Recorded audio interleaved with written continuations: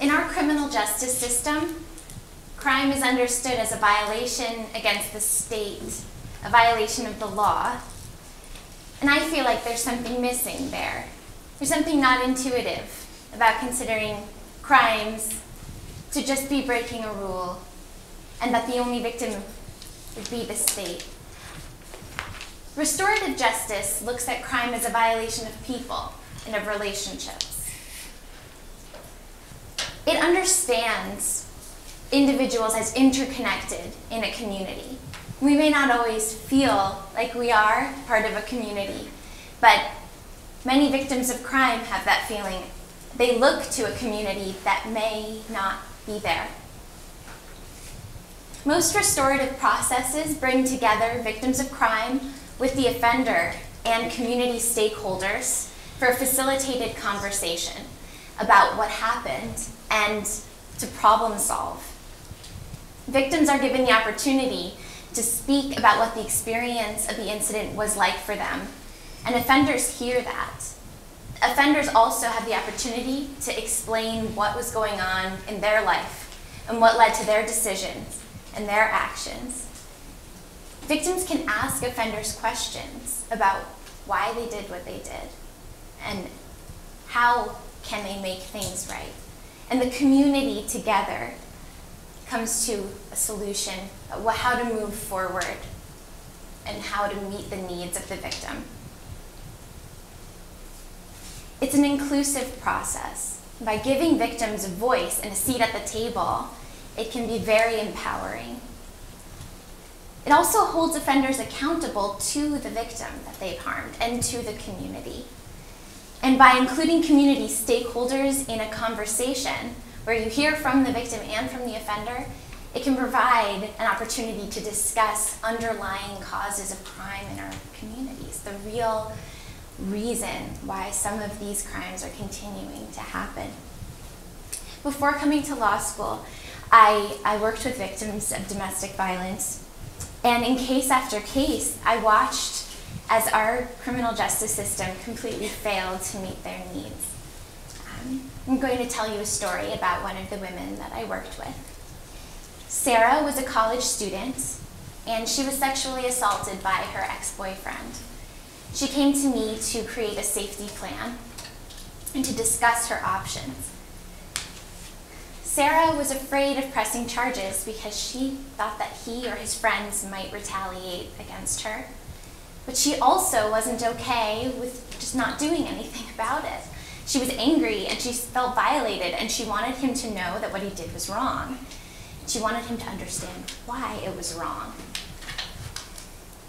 She had been diagnosed with post-traumatic stress disorder after the incident and was having panic attacks, trouble focusing, and she decided that she should take some time off school, so she was moving home.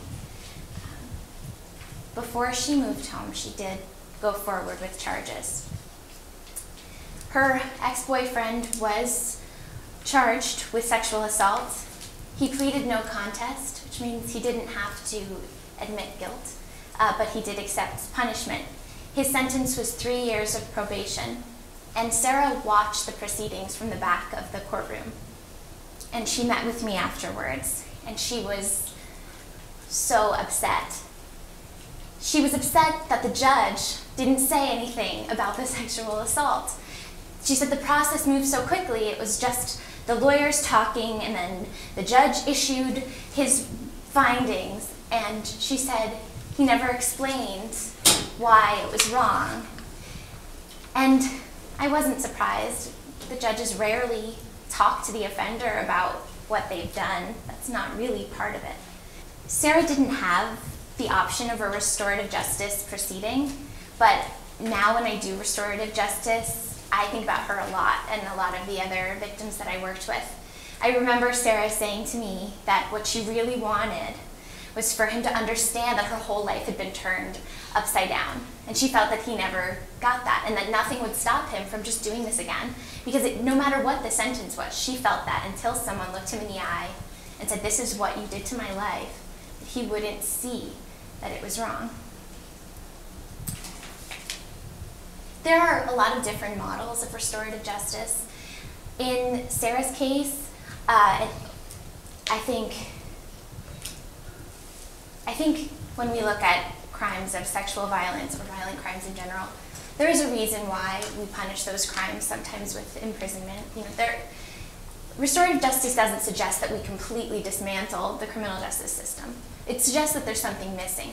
So some restorative justice processes would be able to occur even after the sentencing. So Sarah would have been able to, if this was offered, meet with her ex-boyfriend, with a facilitator, and discuss the harms done to her, and to come up with solutions for those harms separate from the criminal justice system. But there are other models that would be diversionary programs. So there are plenty of cases where a victim doesn't come forward at all because they don't want to be involved with the criminal justice system. They don't want charges to be pressed, but they do want an outcome or an agreement. So there are a lot of options. So when you picture restorative justice, they don't want you to get an idea that it's only one way. It's principles that we can incorporate in many different parts of the process. It seems to me, from working with victims, that just having more options could make a huge difference.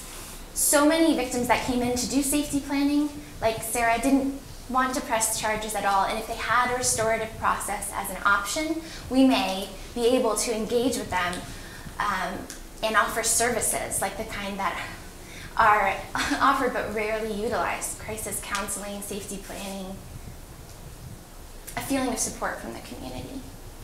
So I don't suggest the criminal justice system forgot about victims. I think what's happening is there's an assumption being made that the goals of the criminal justice system will in some way satisfy what the community needs and what victims want.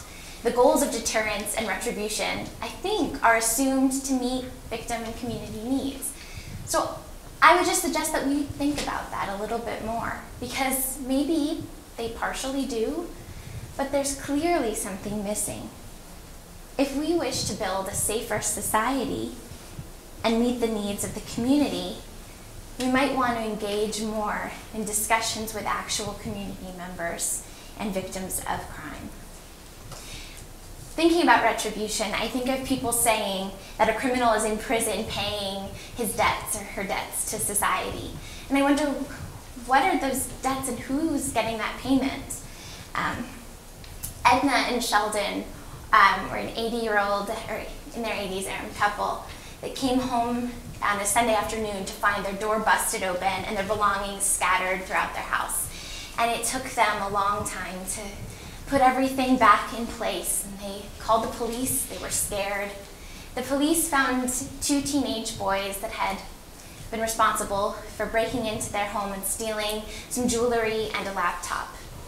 And Edna and Sheldon did not want to press charges through the criminal justice system. They had a lot of doubts about what youth offenders experience and how the criminal justice system might make their life take a turn for the worse. Luckily, the restorative justice program that I'm involved with took their case. And in the circle, Edna was able to ask the teenage boys, why did you choose our house? Like, why us? And where in the house did you go? That was very important to her. She wanted to know if they had gone through her drawers, if they had looked through her things. She just felt violated and she wanted answers. And the teenagers were able to express guilt, feelings of shame. They were able to apologize. And Edna and Sheldon were still angry. The agreement that they came to involved paying back and returning stolen items, but also the boys would do community service. I don't think that Edna and Sheldon felt an overwhelming feeling of forgiveness or anything like that, so I would push back on some people say that's an element to restorative justice. It's something more, it's just deeper than that. I think it's just a recognition of humanity. They were able to hear why the teenagers had made those choices and what their lives were like. I think that everyone in the circle learned a little bit more about how difficult it can be for youths and why they might turn to doing something like this. In that way, restorative justice inspires me that in any realm that we find ourselves in, whether it's the criminal justice system or another area of law or any conflict we're having with another person. I think it's really important to remember that even though we don't always feel like we're part of a community, that we are interconnected. And I've seen the transformative effects of that dialogue on an offender.